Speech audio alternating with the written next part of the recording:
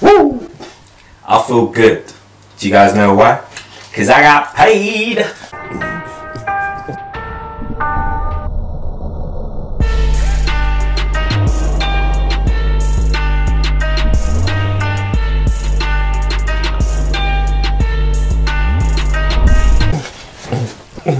But the important part is how to keep your money, and you do that by managing it well.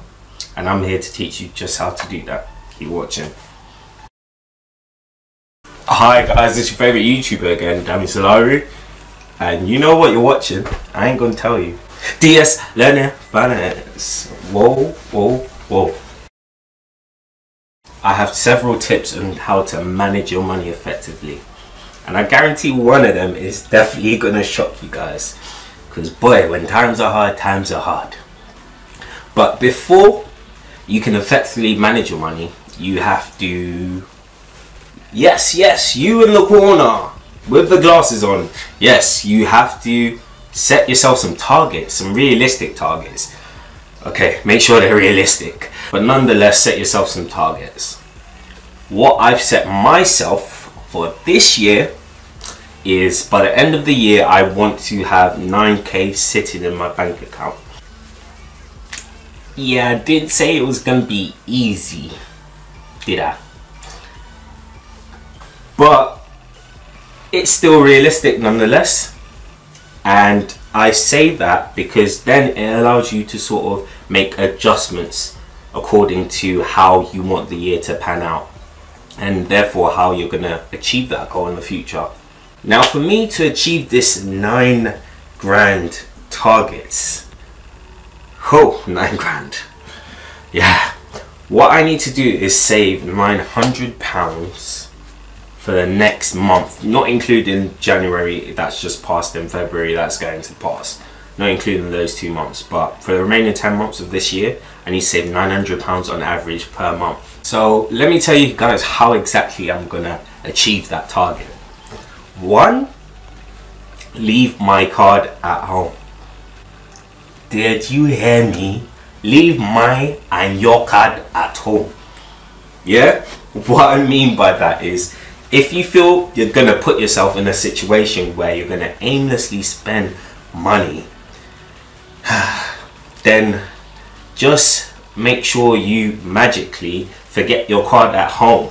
Simple as forget your money at home. That way, when you face temptation, high temptation, yeah, you can't succumb because you simply don't have any money available on you at that time.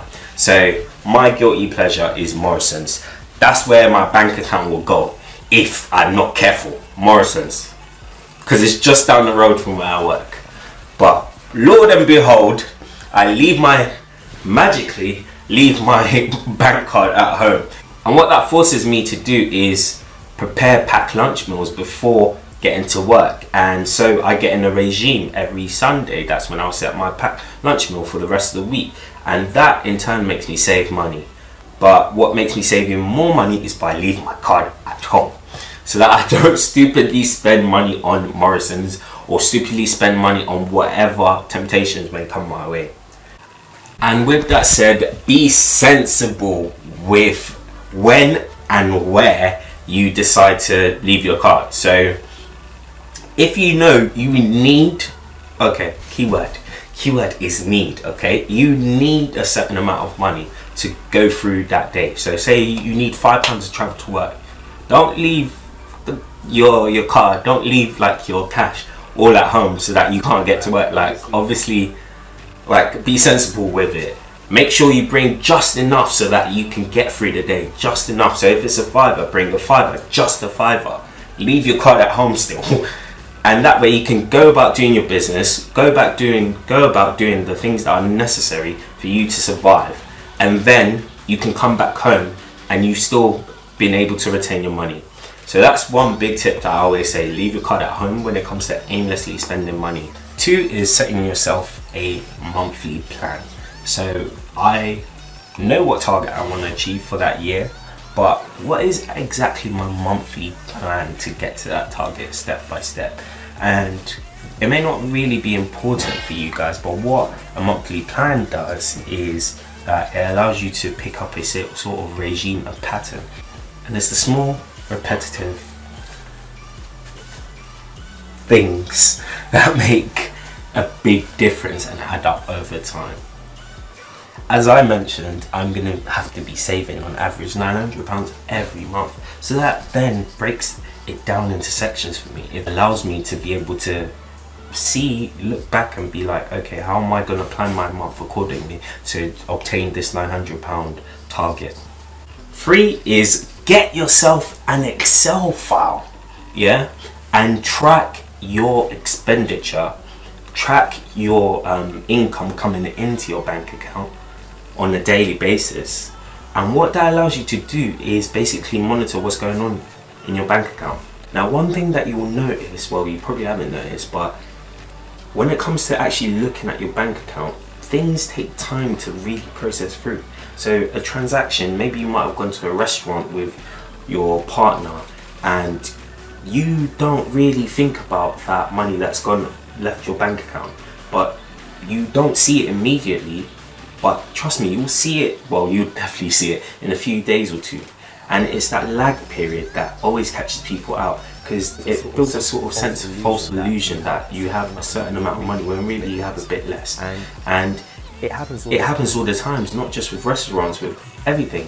When it comes to taking some cash out at ATM, it can be a day or two before you actually see that money leave your bank account, and you truly don't know that way where you actually stand with your bank account. So what I truly suggest is setting up an Excel file and updating it daily.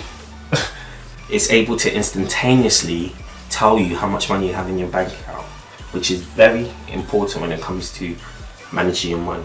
And for those of you that are Excel haters, paper and pen. Paper and pen, boy. And 4 is segregate your money. And what I mean by that is separating your savings from your normal bank account. 99% of the people I know do not do this. Just a moment of silence for those 99% of people.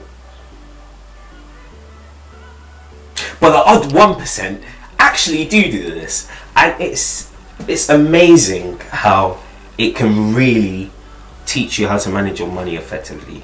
And the reason being is because there's no better way to establish boundaries between one set of money and another lump of money, but by literally having boundaries. So there's no better way to have that. I always say you should transfer your money from one account to another account. It doesn't have to be a savings account.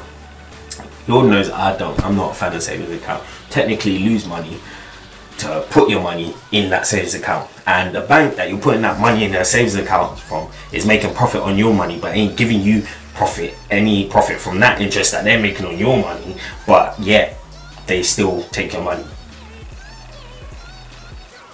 Oh, sorry, I'm off with a tangent on that. Another sort of reason why I like to do that is because I'm lazy, guys. I am lazy. I don't do anything unless I have to do it. Yeah, and even having to do it is sometimes not even justifiable for me to get up and do it. Yeah, I'm very lazy.